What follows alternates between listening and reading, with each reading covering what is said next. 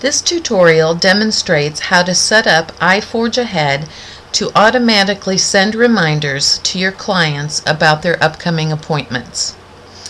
The reminder system runs once each day, and the system will use your settings to determine who should receive a reminder each day. Once you have created your settings, the system will then take care of everything else for you automatically. As we get started, let's begin by looking at the 3 levels of control you have over the reminder system. At the system level, you'll have a number of options that will apply to all reminders that meet your criteria.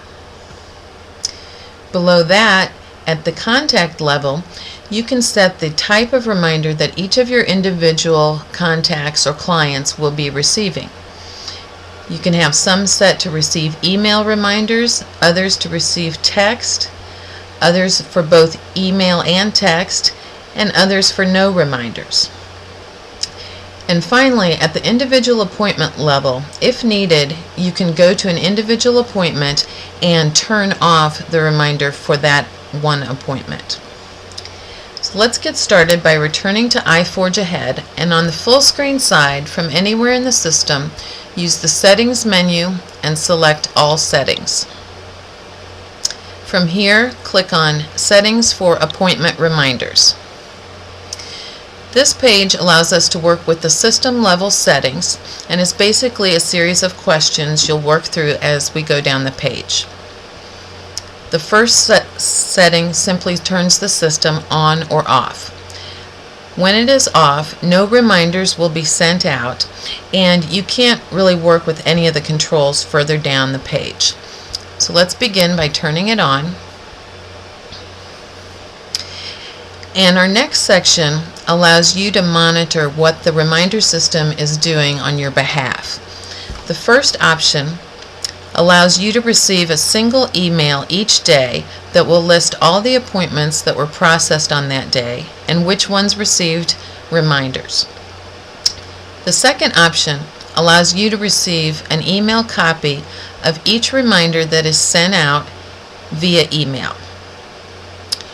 When you're first getting started, we recommend that you turn both of these options on, which will allow you to get a copy of what your customers are receiving via email and monitor the system to make sure that the parameters you set are giving you the results you'd like. The next question allows you to set the number of days before the appointment date that the reminder will be sent. If you'd like to change the default value, simply select the new number of days in the drop-down list. Now we'll scroll farther down the page.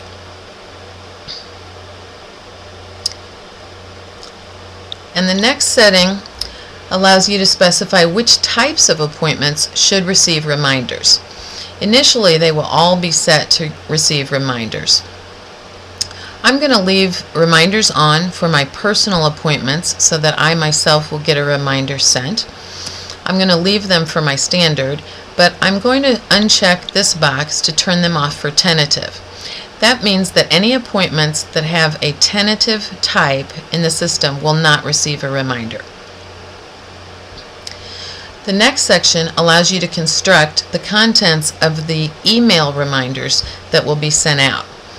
There's a subject line and the actual body of the email message. You can click in either of these boxes to change the values as much as you'd like. I want to point out that there is a % symbol in the message, and as explained on the left, that is a placeholder. When the system constructs the actual reminder, it will replace the % sign with the actual appointment date and time. So that % sign needs to appear somewhere in the message. You also have an option to include horses scheduled. If you check this box, then the names of the appointments that are listed as scheduled for that appointment will also appear in the message after the date and time. Once you have these settings as you'd like, simply click the Save button. We also have an option that you can quickly send a sample email reminder to yourself simply by clicking this button here. It should be populated already with your email address that's on file, but if you need to, you can change this and then click the button, and at that moment it will send you an example of the email reminder. Let's scroll farther down and we'll get into text messaging.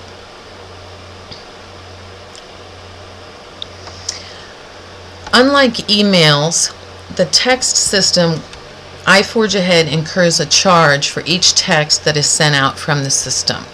So if you'd like to send text messages to your clients for their appointment reminders, you'll first need to subscribe to this service. For just $1.50 a month, you can have unlimited text message reminders sent. And we bill that annually, so it's $18 per year for this service. We're going to go ahead and set up the rest of the system, but again, no text messages will be sent unless you click this button to subscribe. The next section allows you to set the contents of your text message. It works very similar to the email content we were working with above. It's basically usually a little shorter message since it is sent via text. It also will include the % symbol, which has to be in there somewhere to hold the date and time. And we've added some additional information that your clients should not reply to that text, and we've constructed your name and phone number in the message. Again, you can click in here and change this as much as you'd like. As with the email reminders, there's an option to include the list of the horses that are scheduled in the message. And when you have these settings, click the Save button. We also allow you to send a sample text message to yourself at this time by simply clicking this button. Now, the last section on this page starts to get us into the contact level settings. Returning to our diagram, everything we've worked with so far are the system level settings. Now we're going to work with the individual contact level. This question allows you to specify a default type of reminder which will be used when you add new clients into iForgeAhead from this point forward. The best advice is to simply select the option that will apply to most of your clients. This means, in my case, I'm going to say most of my reminders will go via text, and so when I add a new customer in from this point forward, that customer will be set for text reminders, but I can change that if necessary. Our next step is to work with the individual contacts by clicking this link. This page will list all of your active clients, and there could be more than one page, and it allows you to specify what type of reminders they will be receiving and make sure that we have the correct contact information to get those reminders to them.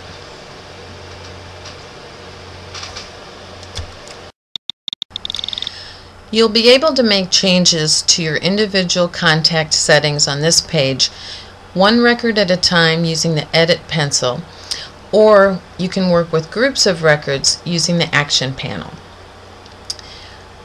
Let's begin. Since I said that the majority of my clients are going to receive reminders via text, I'm going to begin by marking all of them for text.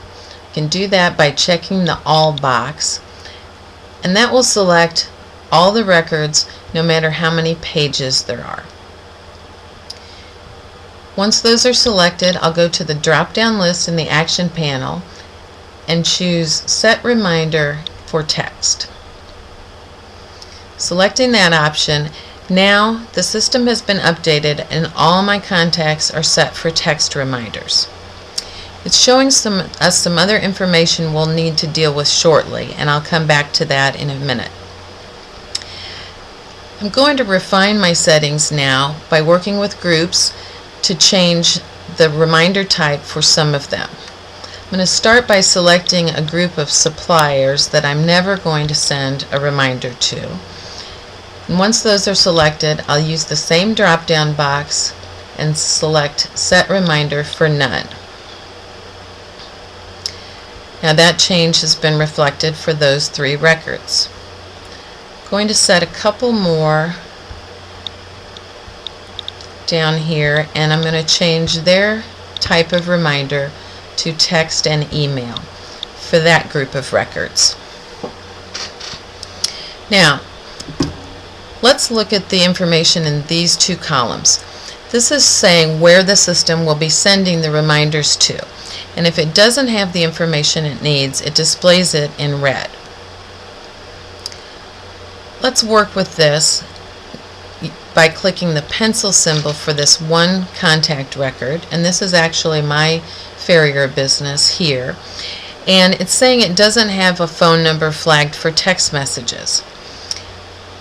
In the green area, we can change the reminder type for this record. We can change the email address if necessary. And below that, we have a list of the phone numbers on file for this contact. I can click one or more of these phone numbers to be used for text, and if needed, I can click the pencil symbol to add a new phone number at this time. Once the changes are complete, click the Save button. And now it is showing in black, meaning that everything is set to go. We have the phone number we're going to send the text to. If you have information displayed in gray, it's simply telling you that the system has information to send a reminder to that address, but the reminder type is not set for email reminders, so that's fine. Now, besides checking these phone numbers for text messages one at a time, we have a tool in the action panel that will allow you to mark a group of them. Let's click that button, and we'll get a dialog box here that is listing all the types of phone numbers that you're using in your iForgeAhead records. Using this list, you can select the type of phone numbers that should be used for text messages. You can select one or more at this time, and then you'll click this button to mark all mobile phone numbers as used for text messaging. If you ever need to undo one of these changes, this button will do the opposite and it will unmark them. We're going to say all of our mobile numbers should be used for text and click that button. Now that has taken care of much of our red missing information. As you can see, we found mobile numbers for all of these contacts, and it's displaying so that you can verify that's correct as far as where those text messages should be sent. So you'll continue to use those techniques to refine the settings in this page. Now, if you have a case where you don't have the information you need right now to change the missing information in red, that's okay. You can leave it and the system will still run and process all of the other reminders. It's just indicating that we can't send an email to this person until we get an address. So you can come back at any time and update this information. As we wrap up, I want to show you the last level of control that you have for message reminders. We've looked at the system settings, the individual contact settings, and there is one level additional at the individual appointment level, which is in there just in case you need it in the future. Returning to iForgeAhead, I'm going to go to the schedule, and this option simply lets you turn off the reminder for an individual appointment if you need to. From the schedule, I'll double click on the appointment I want to change, and if the appointment reminder has not been sent, it will show you a status under the appointment type of what's going to happen with that reminder. To change it, I'm going to click the edit symbol, and under the date and time, I'll simply uncheck the Send Reminder box and click Save. Now when we return to the detail level, it indicates that a reminder will not be sent for this appointment. That concludes this tutorial. Thanks for choosing iForgeAhead.